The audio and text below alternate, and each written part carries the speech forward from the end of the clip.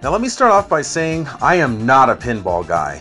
When I used to rot away in arcades over the weekend as a kid, throwing away my meager allowance on games, I wouldn't even give the pinball section a second glance.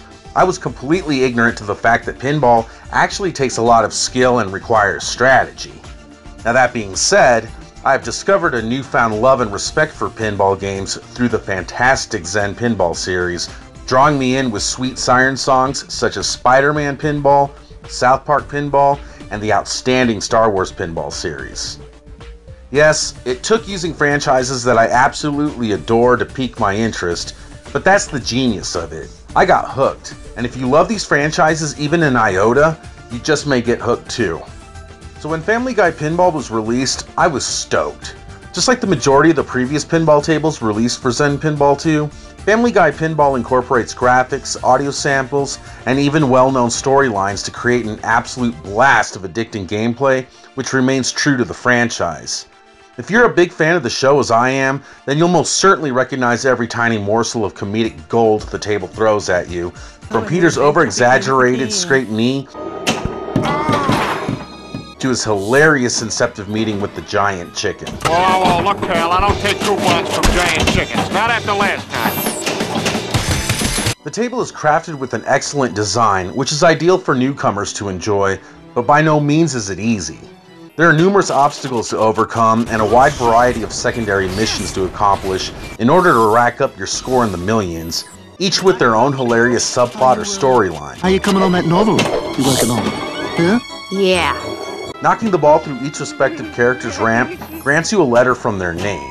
Spell out their name, and you will then be thrown into a submission with the opportunity to rack up some serious points. For example, spell out Lois, and Peter will exclaim, Peter, are you crazy? Oh, you wanna dance? Which will then generate several challengers on the ramps that must be knocked down in order to score big points. Remember that episode? Oh, you wanna dance?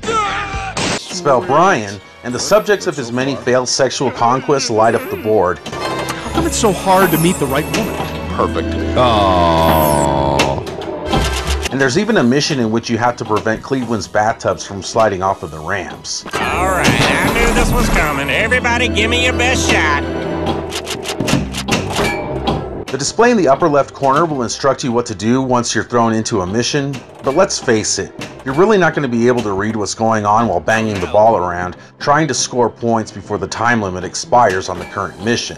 Not to fear, as the instructions for every mission is outlined in the pause menu, ensuring there's no mystery as what to do in order to master the table. Before long, you should be able to spend a good amount of time on each play earning high scores, although you'll run into an occasional glitch as Stewie attempts to destroy Bertram's helicopter. Yeah, this is going nowhere. And if you're in the lengthy process of obtaining a once-in-a-lifetime high score, and pesky responsibilities such as work or raising a child interfere, you can save your progress and pick up where you left off once you return.